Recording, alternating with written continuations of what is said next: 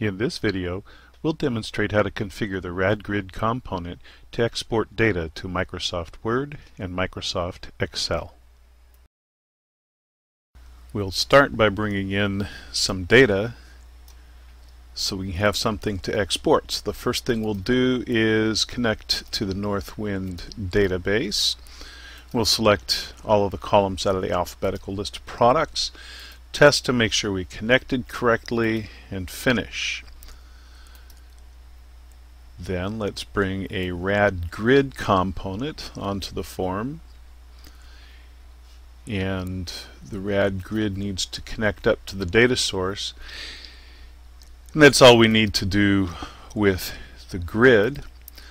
And finally, let's put a couple of buttons onto the form, and the first button will say that that's going to export to Microsoft Word. And I guess the second button is going to export to Microsoft Word, and this first button is going to export to Excel. So I'll double click on the Excel button, then we'll just paste in some code that I've prepared already.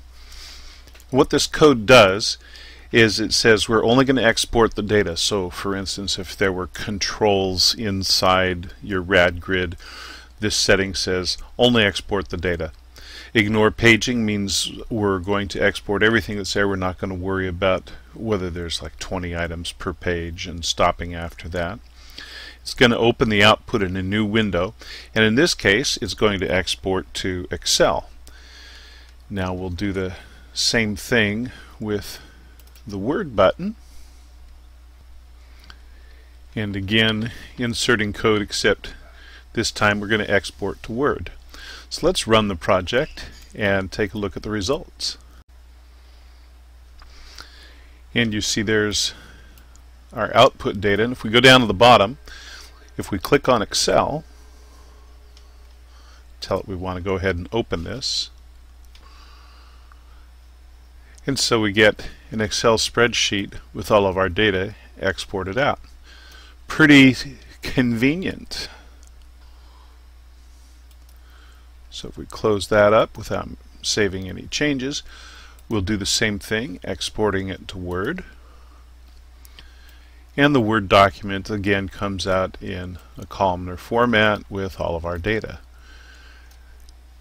Extremely simple to use RadGrid component to export to Word or Excel.